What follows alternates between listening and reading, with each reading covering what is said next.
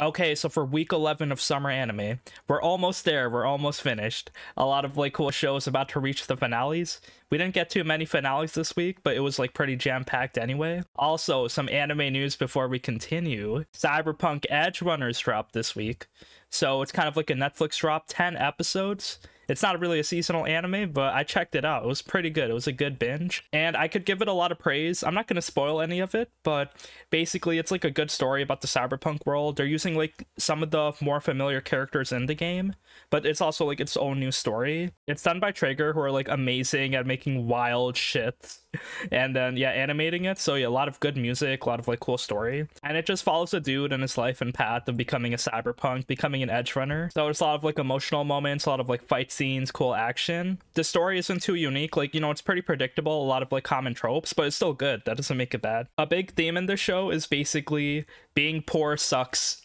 It doesn't matter if you're in the real world, if you're in the cyberpunk world, being poor is suffering. Also, in more anime news, Isekai Oji-san. Yo, the funniest anime we had this season. It got canceled, or postponed actually. There's some like Netflix delays, of some like issue with the production company, but damn, I miss it because this is legitimately the funniest show we had this season. Hopefully you come back soon, maybe towards the winter season. But yeah, let's get into the anime review. Also, I'll talk about Overlord starting off. Overlord season 4, episode 11. I haven't really talked about this anime too much in the review just because a lot of the beginning episodes were kind of just filler. Like, we just met some races. Ainz was doing things. It was like very skippable. The like current 4 episodes we have though, shit's like escalating. That's all I could say, because there's like this whole conflict, and then he basically threatened to go to war with the kingdom and kill everyone, just full on genocide. So that's pretty much the scene we have right now in this last 4 episodes. People are like really stressed in the kingdom. It's like, okay, we're gonna prepare to die. Like, Ainz is the strongest dude ever. There's nothing we could do, or is there?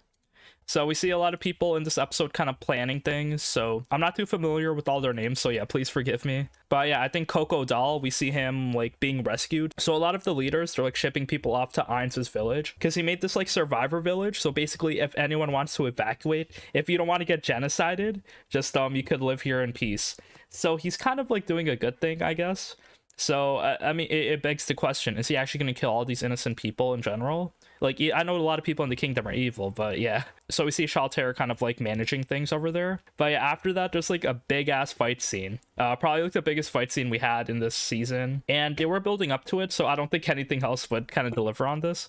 So basically, Ainz, he fights this dude who has like this big armor and just like magic weapons, while Albedo is fighting the Mecha Gundam red dude with the gun. So yeah, Albedo's really strong, you know, she has her like battle armor, her wings flying around. This red Gundam dude, he can keep up with her a little bit. Like, he can kind of be a decoy, bait her and not get killed.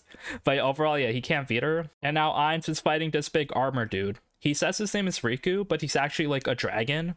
So he's like a dragon telepathically controlling this armor. He summons a big barrier, so Ainz can't really leave or teleport. And basically, he's trying to kill all these NPCs because they're like too overpowered in this world. So yeah, Ainz versus this big armor dude, it's such a cool fight. He has like 50 weapons surrounding him, just like throwing shit at Ainz. Ainz has like all his abilities. He's overpowered as fuck. He has his bone walls. He has the body of Effulgent Berry, lightning magic, his magic cane that like he uses to create distance. And he has his undead summons that are also kind of OD. So it's getting nowhere, and then Albedo finally comes in because the red dude finished distracting her. Yeah, it's an insane fight. We never saw Ainz really get tested too much one-on-one.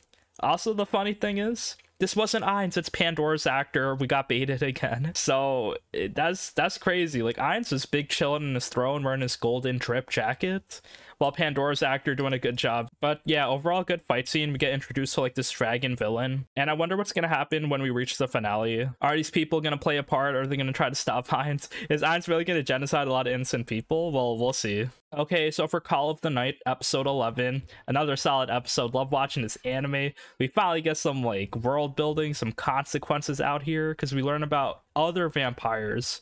So the vampires aren't really waifu nice girl people. There's also some evil ones that would cause people to suffer. Because yeah, before episode 1, when you think of vampire, you're like, yeah, they're gonna bite me. They're gonna, you know, make me turn into a vampire. I can't live life back to normal. I'm gonna melt into sunlight, etc., etc. I'm gonna turn into a monster, basically. But then once you meet Nazuna and all the other vampire girls, you're like, ah, shit. Vampire waifus out here. Yes, please bite my neck, mommy. So yeah, we always thought vampires were kind of chill in this anime. So Ko, he's trying to find new customers for Nazuna since Nazuna got more money being a maid. So she just upgraded her work setup.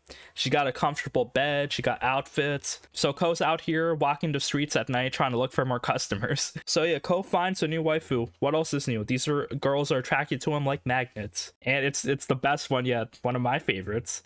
She's wearing glasses. She's smoking. She's just sitting on a bridge. She's a private detective. Wow, that's kind of scary. And when I heard about this, I'm like, oh shit, are you like actually looking for Ko or something? Are you like a plant here? Maybe Ko's parents like told you to track him or something. So yeah, Ko meets with this private detective and they sit in a restaurant together. It's very awkward because Ko is just like trying to explain the situation. Oh, you want to come over and get a massage? And she's like, yes, this is a little sketchy. You're kind of like breaking the law, by the way, because you're a minor working at night. But we get the real juicy shit out here. So we find out that her name is Anko, and basically she's working on a case. So she's looking for Akun. You remember him? I think the blonde girl Sari turned him into a vampire a few episodes ago. And in Ko, when he sees the picture, he flinches. He's like, and then she just instantly grabs him. She takes that moment, like she sees the fear in his eyes, his heartbeat. So she knows Ko is hiding something so sussy. So Anko the detective is out here. Now Ko gotta watch himself. Maybe she's gonna follow him. So we'll kind of worry about that later. New waifu detective just dropped, but we still gotta do more slice of life things. Ko basically hangs out with his friends at school. They don't really get the time to hang out with each other. So they do the thing where like there's like 7 haunted mysteries in school, so to go investigate everything. And it's just like a cool hangout session.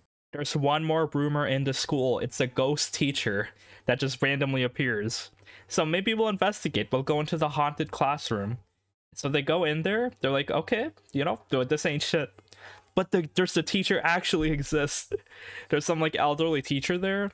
And then he kind of turns around. He's like, why are there students here at this time? I've tried holding myself back. I got shivers. Like, what? Like, is this a normal dude cosplaying? No, it's an actual vampire. So it's like a male vampire we see. So Akun's not the first one. This dude is. The thing is, he hasn't ever drank blood. So when he sees these little kids, he's like, he's thirsty. So he actually ambushes Akira, kind of pins her down, starts drooling on her face. It was so creepy. I feel so bad for her. But yeah, like he couldn't restrain himself. So yeah, who would have expected this, like a vampire ghost actually existed? So Ko and Mahiro try to pull him off, but the vampire's too strong. So Ko kind of like smacks him in the head with the chair. Ko freezes a little bit because he knows that he's a vampire. So maybe Ko's like slowly changing into a vampire himself. Well, we'll have to see about that. But yeah, basically poor Akira. We kind of like knocked the vampire out, but it's not over. They're just looking at the vampire kind of suffer. He's like talking about his life story. Oh, I was like holding myself back for 10 years. This is too hard. Why are there students at this hour? Ko also like comments that all the vampires I've seen, they were hot as fuck. They were like handsome. Because this is a dude that turned into a vampire unwillingly. He didn't want to be a vampire. He was tricked. And right there, Anko comes in.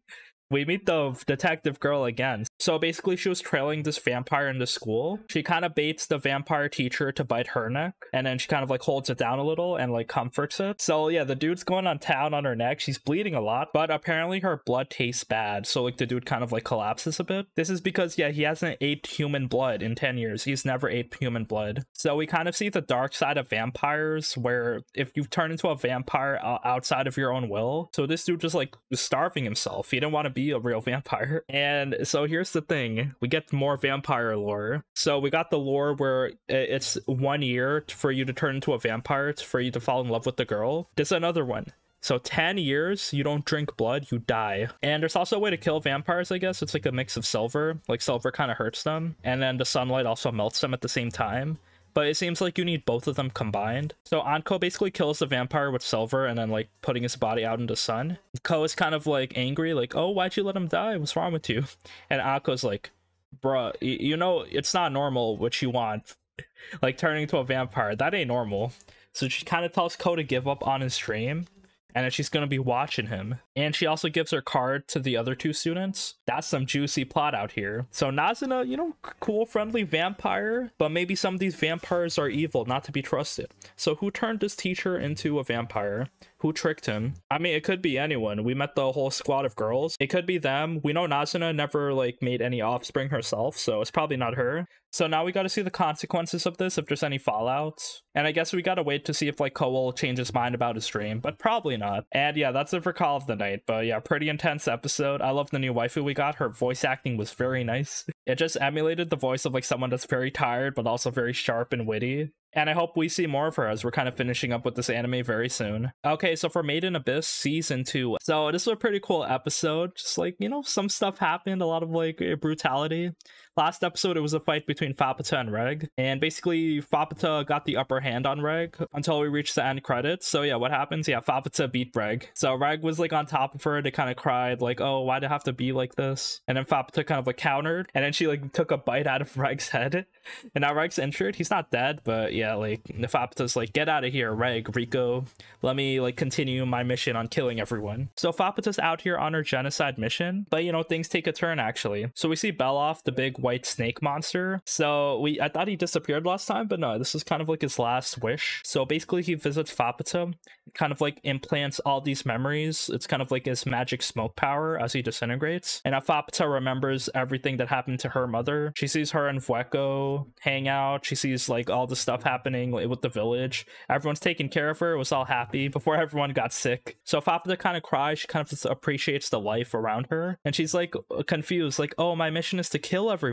But now like these people were kind of happy back then. So like, what do I do? Well, before she can think of her emotions, before she could kill more people or do something, just a whole squad of monsters come in. It's not one or two monsters. It's just like a whole bunch of different races of huge, like rhinos, bees, pterodactyls, dinosaurs. And bro, they're so savage. Like these abyss monsters, there's not one or two of them. It's a whole army. They start attacking all the villagers, just eating them, ravaging them. There's nothing we can do. Like, holy shit. Fapata also like tries to fight them off because she's like, bro, this is my prey. How dare you try to like interfere in my village? But then they kind of like fight Fapata as well. They kind of keep biting her. Like they bite her hands off, her eyes. She's just so injured. She can regen and heal. The issue is she can't heal fast enough. And then the big dragon comes in, the giraffe looking motherfucker that can shoot fire bombs. He's the most dangerous one ever. He just comes in looking like a king. So his whole village is basically wrecked. And this is what I'm expecting in the Abyss anyway. Like, how can anyone survive here? Just like too much wildlife, too many monsters aggroing. And then the village is out of protection, so everyone's dying. But then there's like a cool Spider-Man moment as everyone kind of surrounds Fapata, all the villagers, while she's super injured. And they give part of their body parts to feed her, to heal her. So it's like, Fapata, I know you like hate the village, but we want to protect you. We love you. And now she's healing with the body parts of the villagers. So like, it's like part of her mother.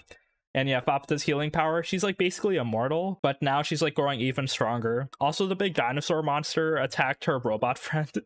So the robot friend died. Rest in peace to him. She turns into like this like big fox monster looking like Ninetales from Pokemon. She has like big white fur, looks so much bigger and stronger. And I guess all these monsters better watch out because Fapata got a big upgrade. And we end the episode there. So yeah, cool episode. Nothing gets resolved just yet, so we just gotta wait for this fight to kind of continue. I don't really see her living past this season, but if she does, that would be pretty solid. So yeah, that's it for Made in Abyss this week. And now for Lycoris Recoil, episode 12. So I thought this would be the finale.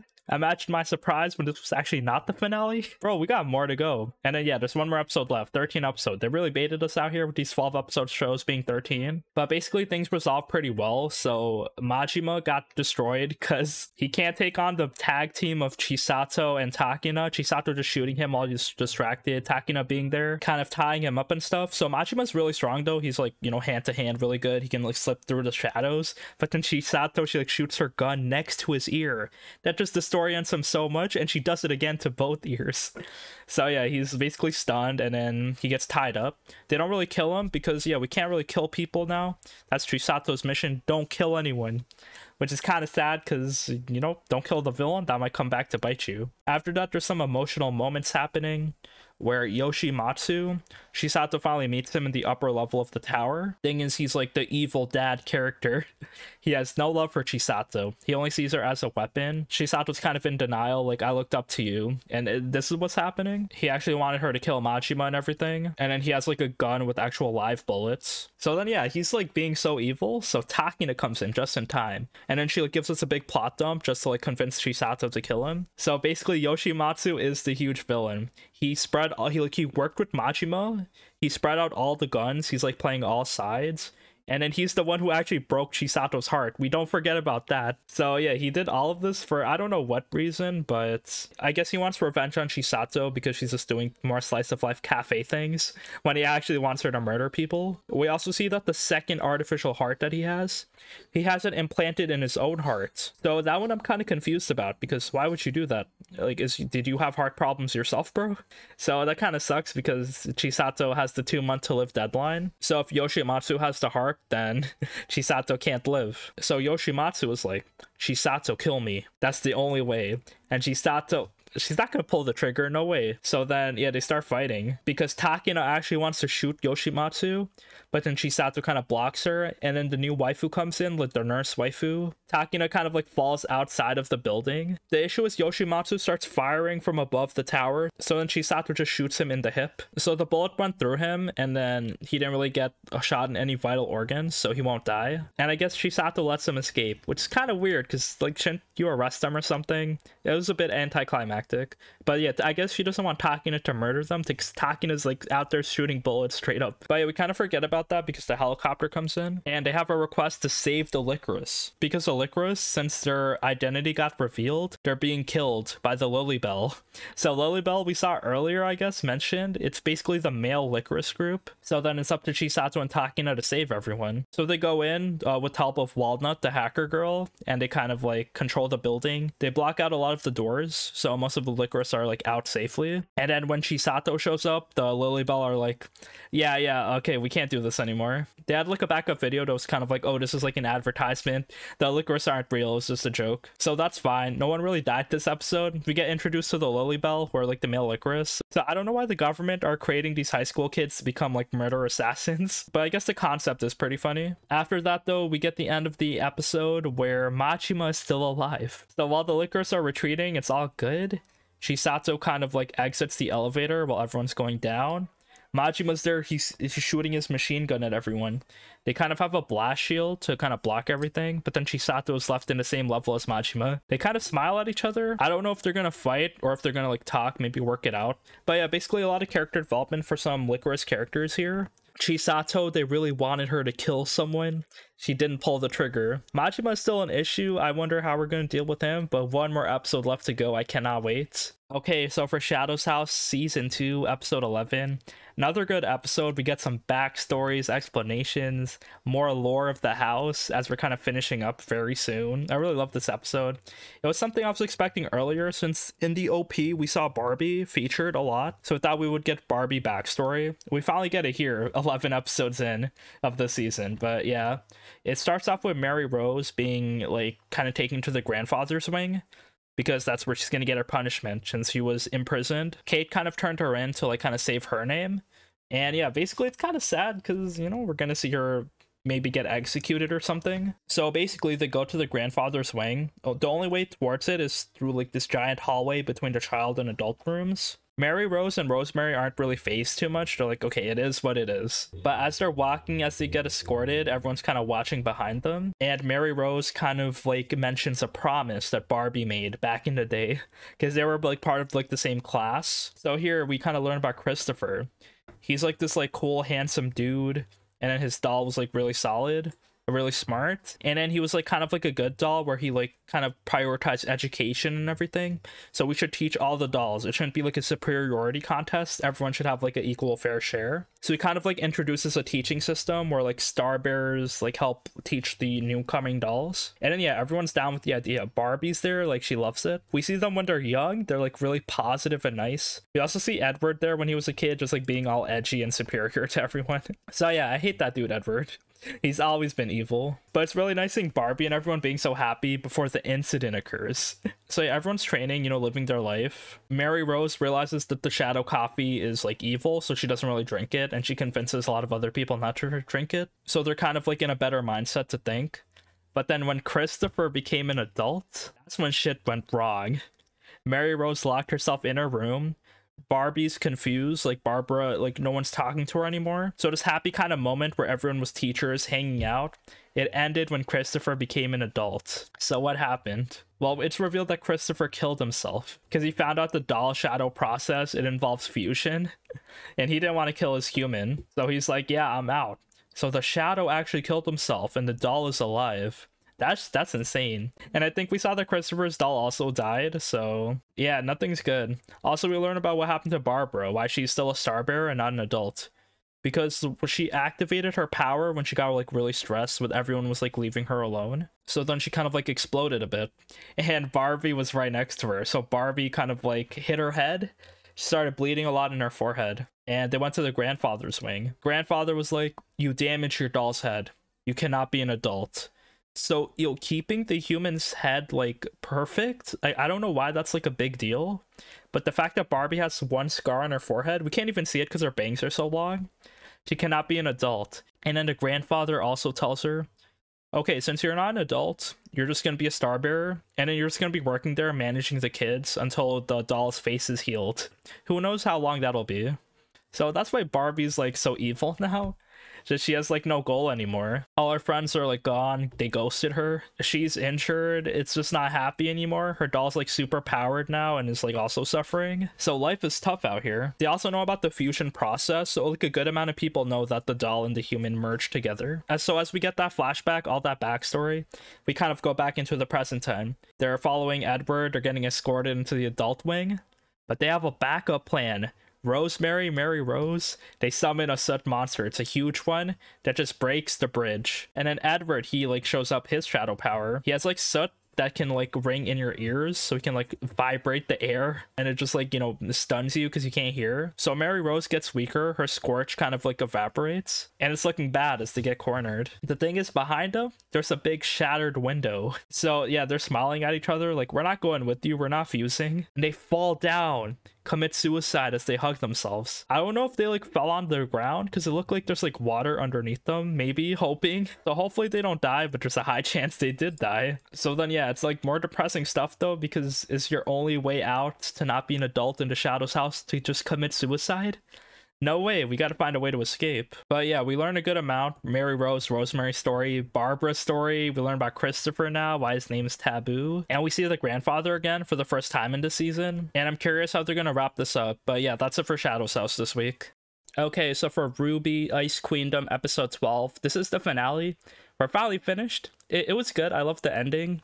A lot of things in this anime, music, action, they were like really solid. So that's like good pluses for RWBY. One issue is the story. The story wasn't bad, just like the direction they took was a little... They spent like 8 episodes just inside this dream sequence. So I thought that just dragged on way too much. So yeah, we're basically fighting Weiss. She's like the main boss villain in this anime. So yeah, when you think RWBY, you don't think Weiss is the villain. You think of like, you know, White Fang. You think of like the evil Grimm. You think of Amber. But yeah, we saw none of that here. But they are setting up some of the characters. So we saw them earlier. We saw the robot girl Penny kind of feature in a few episodes. So she was actually pretty significant sometimes. But overall, we beat Weiss. We saved her from this like dream Grimm. And also, Blake also got infected, so we also saved her at the same time. It kind of started off with RWBY going into the dream herself to save Weiss. She realized that she couldn't do it on her own. Weiss was too strong. She failed the first time. You should count how many times they failed. She comes in with Yang and Blake. They also fail the second time. They ran out of coins. They couldn't break Weiss out of it. So they go in a third time. And now they have John accompanying them, since like John has experience with this. And then they fail again. So they failed 4 times, it looks like. So the 5th time is the charm. They actually go in, they have like a plan, everyone splits up, they know the lay of the land. They're able to snipe Weiss out of it.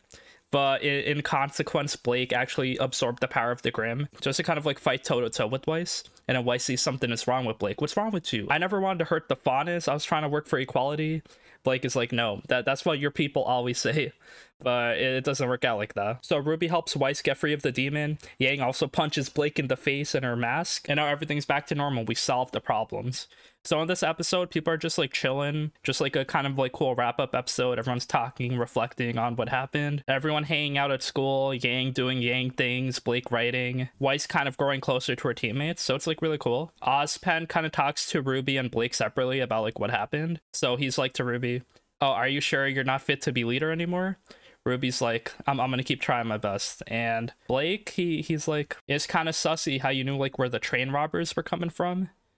So, is there something you gotta tell me? So yeah, we know Blake is part of the White Fang. She's keeping a secret. I'm not sure if this was like a big plot point in the original like RWBY because she doesn't want to get expelled or anything, but I don't know because it feels like Ozpen is like really forgiving. But yeah, he invites Blake to like kind of improve the human faunus relationship, stuff like that. But yeah, overall we're all friends. Weiss and Blake are like getting along. They hang out, eat food, take selfies, talk to everyone. We see John actually training with Pyrrha too. So yeah, John has some semblance. He's trying to awaken it. Pyrrha's helping him, and Pyrrha's still out here alive and kicking, so we definitely got to see what's going to happen in future seasons. But there's a cool wrap-up. In the end of the episode, there's something I didn't expect. It's the RWBY food fight. They animated it. I thought they forgot about it, but it's here. We wrap up the thing. It's like the last day of vacation. RWBY's finding ideas on how to have fun. Everyone just like, doesn't really care too much. And then they start like eating food at each other, and now it's an official food fight. And they have like all the watermelons, Yang with the chicken hands. And we ended off there. A common theme, just friendship and having fun. So yeah, I had mixed feelings on this anime. Really like the beginning. The first 3 episodes they dropped were like really solid, cool action. And then after that, the dream sequence stuff was like, it dragged on extremely long. So I wouldn't really recommend this anime too much. If you're not familiar with RWBY at all, you'd probably enjoy the anime because you're going to be like, oh shit, the story is totally new. I love these characters, these girls fighting. So yeah, there's a lot of personality. The characters are basically the same as the original RWBY. They didn't really change the characters. It's just like the story. So yeah, the anime's over. I mean, really enjoyed the RWBY anime. It's like very surprising that it released. And maybe there's a season 2 coming up, but we'll have to see. And now for Rent a Girlfriend, season 2, episode 12. This is the finale. We finished season 2. Hooray. I did not like this season too much. There wasn't really any big moments that made you go, oh shit. Like, it didn't really feel like a transition season either. It just felt like this was just boring. Like, we had to go through the slog. It didn't really reach the same level as season 1, where there was like some good dramatic moments and some like cool plot twists that you didn't expect. Here, nothing really big happened besides Ruka's kiss. Yeah, Ruka did a lot in this season. Basically, she, had a sleepover with Kazuya. She met out with him in the parents' house. She's like, I will not lose, but Chizuru's always #1 out here. So yeah, things are getting kind of desperate in this last episode because yeah, we learned that Chizuru's grandmother, she doesn't have too much time to live. And Chizuru, she wants to fulfill her dream before her grandmother dies. So we also get Chizuru backstory again. This was like pretty cool, pretty cute. So we see kid Chizuru from like middle school. She's like kind of like a delinquent. She like gets into fights a lot. And her grandfather's like, oh, why are you in another fight again? They said the kids bullied me. They said I don't have parents. Damn, these kids are savage. And the grandfather's like, what? Yo, tell him your grandfather's out here. He's stronger than all their dads. So yeah, Chizuru's grandfather's really cool. He kind of reminds me of Kazuya. I guess that's the kind of the vibe they're going for. And then Chizuru, she like reading books and watching movies and stuff. And then one day, she saw her grandmother was like part of this movie. So she realizes her grandmother is an actress, and that inspires Chizuru to be an actress. She makes that her dream, and her grandfather like supports her all the way. He's like, dreams always come true, believe in yourself. The issue comes when her grandfather gets hit by a car. So yeah, I shouldn't be laughing because that's kind of sad. And it's like a big turning point. Chizuru gets like a bit dramatic. She's like remembers the time her grandfather told her to climb the stairs of a shrine 100 times. Chizuru goes and climbs the stairs of the shrine. She gets all dirty, gets all tired, comes back in the hospital. Everyone's crying. The grandfather, he's alive, but then the grandfather kind of wakes up a bit. He says like his last words. I think he said like, oh, dreams really do come true, but then he actually dies. So it's very sad. Yeah, so after that, we kind of see what Chizuru's going through. Like, she really wants to be an actress, but it's like so hard. You gotta be lucky. So Chizuru's working all these gigs, being a rental girlfriend to like kind of work on her acting skill, but it's still like a long way for her to achieve her dream. That is until Kazuya comes in. He knocks on her door. Chizuru's like, oh, it's a bad time. Kazuya kind of barges in like, bruh, we gotta talk. And then he's like, I'll help you make a movie. Tsumi told me about crowdfunding. Kazuya does some quick Googling and he realizes that they can crowdfund a movie. Basically, they could, like, you know, get enough budget, write a script, do everything, have Chizuru be the main actress, and her dream will be fulfilled. She'll be a successful actress in front of her grandmother. So that's where we end the season. It's a very heartwarming moment because we get a new goal to, like, kind of look forward to. Chizuru's finally going to be an actress. Kazuya's actually supporting her, so this is like a good moment for them to be closer together. We get the classic end of season wrap up with everyone, so we see Kazuya studying a lot, like learning about like crowdfunding tips to kind of help out Chizuru. We see Ruko just like wanting to get closer to Kazuya. We see Kazuya's friends out here. So it's all of the same. I think the biggest one we see is Mommy at the end. She kind of gets the address of Kazuya's family business. So Mommy, she's playing dirty. What's she gonna do? She even says, "Do I have no life?" as she's like stalking Kazuya's family. So we end the anime there, pretty solid. We just gotta achieve Chizuru's dreams. Her last word, she called Kazuya Baka as she's like in the shower thinking about how they're gonna make the movie together. So it's like, come on guys, it's only a matter of time before they ask each other out. But again, this manga series is ongoing. There's no winner as of now, so yeah, we just gotta keep watching. There's a season 3 confirmed, so you know, get hype. But that's it for Rent a Girlfriend this season. If you're looking for trash romance shows, yeah, you really need to follow this one. And that is it for week 11. Thank you for watching. Hopefully I did these animes justice. Also, yeah, check out Cyberpunk Edgerunners if you have the time. It's another cool anime that drops, so you could binge it anytime. And yeah, I'm definitely excited to get the finales for most of these shows. Next week and the week after that, it's gonna be over as we get prepared for the fall season.